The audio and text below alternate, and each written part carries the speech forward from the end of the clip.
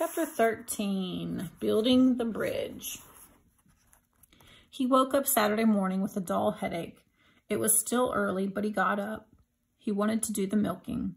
His father had done it ever since Thursday night, but he wanted to go back to it, to somehow make things normal again. He shut PT in the shed, and the dog's whimpering reminded him of Maybelle and made his headache worse. But he couldn't have PT yapping at Miss Bessie while he tried to milk.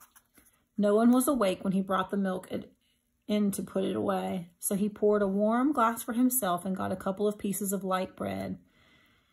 He wanted his paints back, and he decided to go down and see if he could find them.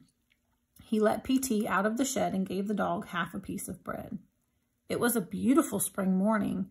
Early wildflowers were dotting the green of the fields, and the sky was clean and blue. The creek had fallen well below the bank and seemed less terrifying than before. A large branch was washed up into the bank, and he hauled it up to the narrowest place and laid it bank to bank. He stepped on it, and it seemed firm, so he crossed on it, foot over foot, to the other side, grabbing the smaller branches which grew out from the main one toward the opposite bank to keep his balance. There was no sign of his paints. He landed slightly upstream from Terabithia, if it was still Terabithia, if it could be entered across a branch instead of swung into. PT was left crying piteously on the other side. Then the dog took courage and paddled across the stream.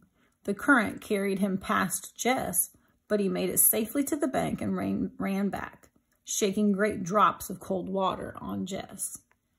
They went into the castle stronghold. It was dark and damp, but there was no evidence there to suggest that the queen had died. He felt the need to do something fitting, but Leslie was not here to tell him what it was. The anger which had possessed him yesterday flared up again. "Leslie, I'm just a dumb dodo, and you know it. What am I supposed to do?"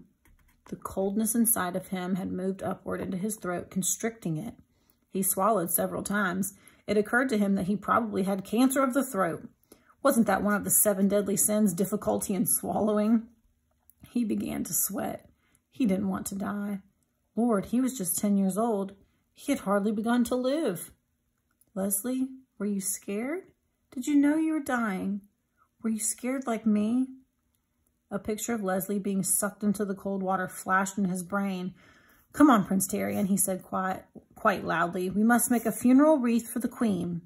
He sat in the clear space between the bank and the first line of trees and bent a pine bough into a circle, tying it with a piece of wet string from the castle. And because it looked cold and green, he picked up spring beauties from the forest floor and wove them among the needles.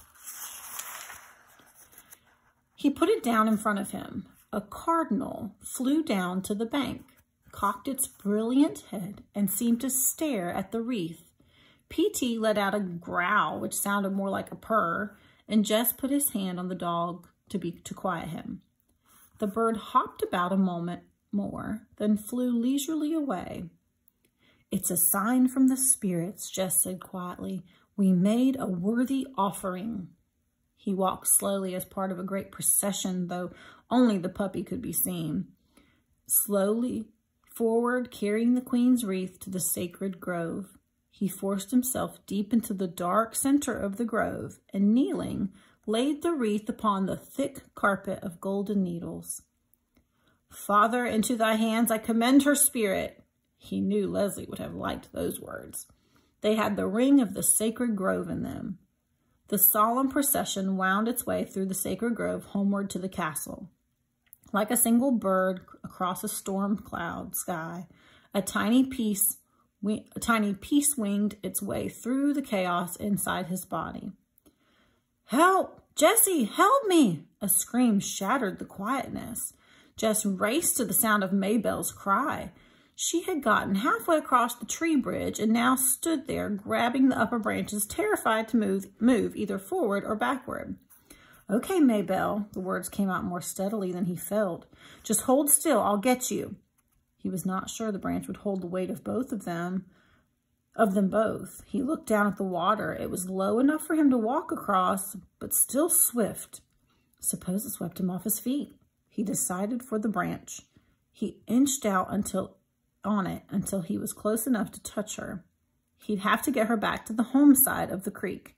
Okay, he said, now back up. I can't. I'm right here, Maybelle. You think I'm going to let you fall? Here.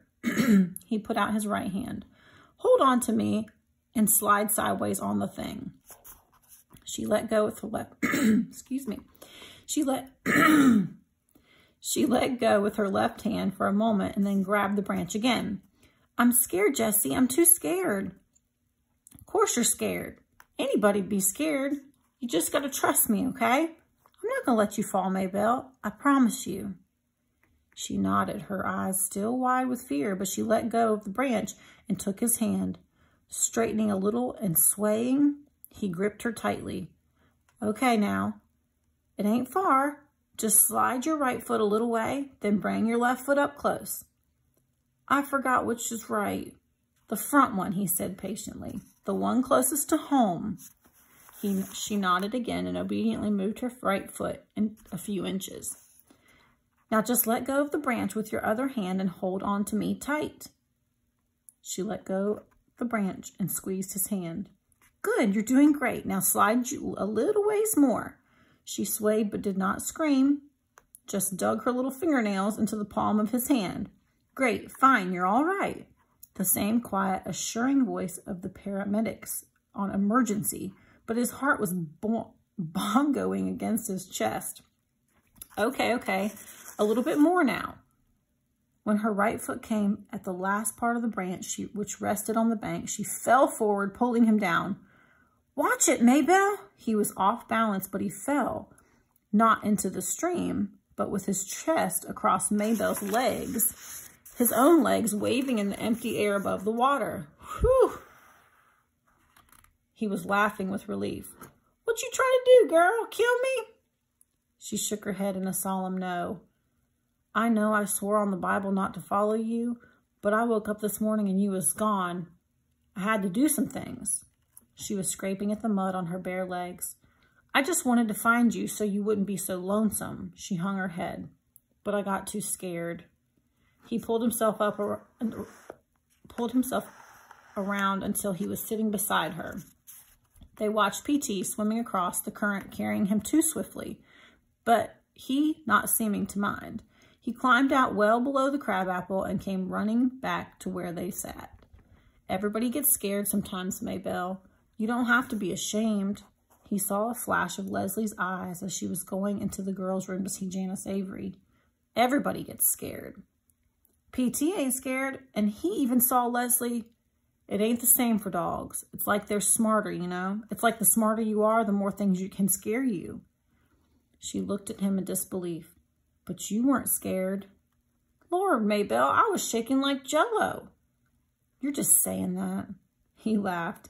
He couldn't help being glad she didn't believe him. He jumped up and pulled her to her feet. Let's go eat. He let her beat him to the house. When they walked into the basement classroom, he saw Miss Myers already had Leslie's desk taken out from under the window.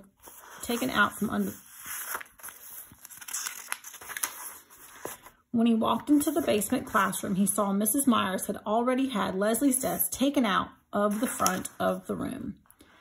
Of course, by Monday, Jess knew, but still at the bus stop, he looked up, half expecting to see her running up across the field, her lovely, even rhythmic run.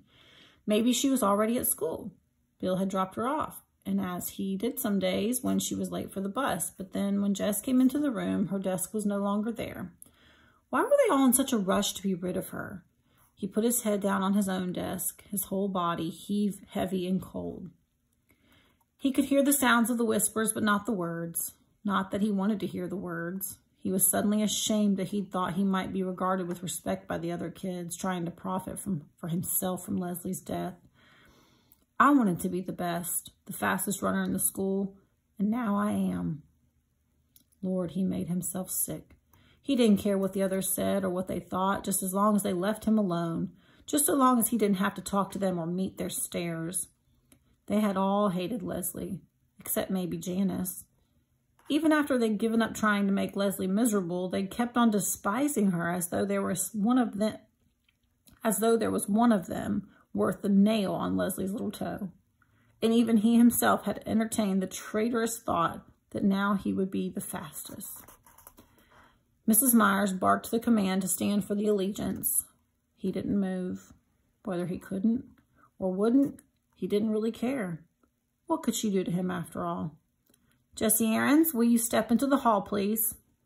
He raised his leaden body and stumbled out of the room. He thought he heard Gary Fulcher giggle, but he couldn't be sure.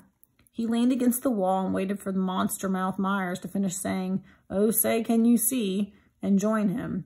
He could hear her giving the class some sort of assignment in arithmetic before she came out and quietly closed the door behind her.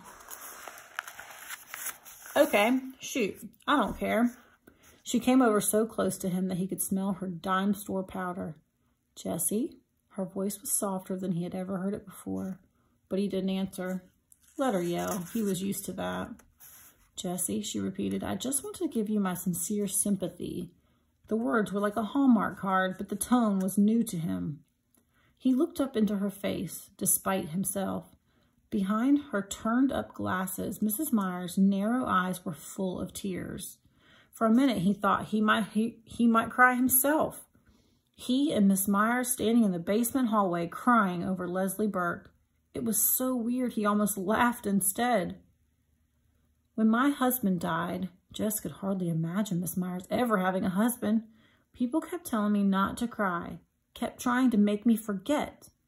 Mrs. Myers loving mourning. How could you picture it? But I didn't want to forget. She took her handkerchief from her sleeve and blew her nose. Excuse me, she said. This morning when I came in, someone had already taken out her desk. She stopped and blew her nose again. I never had such a student in all my years of teaching. I shall always be grateful. He wanted to comfort her. He wanted to unsay all the things he had said about her, even unsay the things Leslie had said. Lord, don't let her ever find out. So I realize if it's hard for me, how much harder it must be for you. Let's try to help each other, shall we? Yes'm. He couldn't think of anything else to say. Maybe someday when he was grown, he would write a letter and tell her that Leslie Burke had thought she was a great teacher or something. Leslie wouldn't mind. Sometimes, like the Barbie doll, you need to give people something that's for them, not just something that makes you feel good giving it. Because Mrs. Myers had helped him already by understanding that he would never forget Leslie. He thought about it all day, how before Leslie came, he had been a nothing, a stupid, weird little kid who drew funny pictures and chased around a cow field trying to act big, trying to hide a whole mob of foolish little fears running riot inside his gut. It was Leslie who had taken him from the cow pasture into Terabithia and turned him into a king. He had thought that was it. Wasn't king the best you could be? Now it occurred to him that perhaps Terabithia was like a castle where you came to be knighted. After you stayed for a while and grew strong, you had to move on. For hadn't Leslie, even in Terabithia, tried to push back the walls of his minds and make him see beyond the shining world, to the shining world, huge and terrible and beautiful and very fragile. Handle with care everything, even the predators. Now it was time for him to move out. She wasn't there, so he must go for both of them. It was up to him to pay back to the world in beauty and caring what Leslie had loaned him in vision and strength. As for the terrors ahead, for he did not fool himself that they were all behind him. Well, you just have to stand up to your fear and not let it squeeze you white. Right, Leslie? Right. Bill and Judy came back from Pennsylvania on Wednesday in a U-Haul truck. No one ever stayed long in the old Perkins place. We came to the country for her sake. Now that she's gone, they gave Jessie all of Leslie's books and her paint set with 3 pads of real watercolor paper. She would want you to have them, Bill said. Jess and his dad helped them load the U-Haul. In noontime, his mother brought down ham sandwiches and coffee, and a little scared, the Burkes wouldn't want to eat her food. but needing, Jess knew, to do something. At last the truck was filled, and the Aaronses and the Burkes stood around awkwardly, no one knowing how to say goodbye. "Well," Bill said, "if there's anything we've left that you want, please help yourself." "Could I have some of the lumber on the back porch?" Jess asked. "Yes, of course, anything you see." Bill hesitated, then continued. "I meant to give you PT," he said, but he looked at Jess and his eyes were those of a pleading little boy. "But I can't seem to give him up." "It's okay. Leslie would want you to keep him." The next day after school, Jess went down and got the lumber he needed, carrying it a couple of boards at a time to the creek bank. He put the 2 longest pieces across at the narrow place upstream from the crabapple tree, and when he was sure they were as firm and even as he could make them, he began to nail on the cross pieces. "What you doing, Jess?" Maybelle had followed him down again, as he had guessed she might. "It's a secret, Maybelle. Tell me when I finish, okay? I swear on the Bible I won't tell anybody. Not Billie Jean, not Joyce Ann, not Mama." She was jerking her head back and forth in solemn emphasis. "Oh, I don't know about Joyce Ann. You might want to tell Joyce Ann sometime." "Tell Joyce Ann something that's a secret between you and me?" The idea seemed to horrify her. "Yeah, I was just thinking about that." Her face sagged. "Joyce Ann ain't nothing but a baby." "Well, she wouldn't likely be a queen, first off. You'd have to train her and stuff." "Queen? Who gets to be queen?" "I'll explain it when I finish, okay?" And when he finished, he put flowers in her hair and led her across the bridge into Terabithia, which might look to someone with no magic in him like a few planks across a nearly dry gully.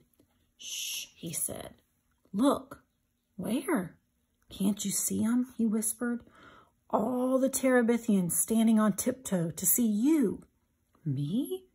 "Shh, yes. There's a rumor going around that the beautiful girl arriving today might be the queen they've been waiting for."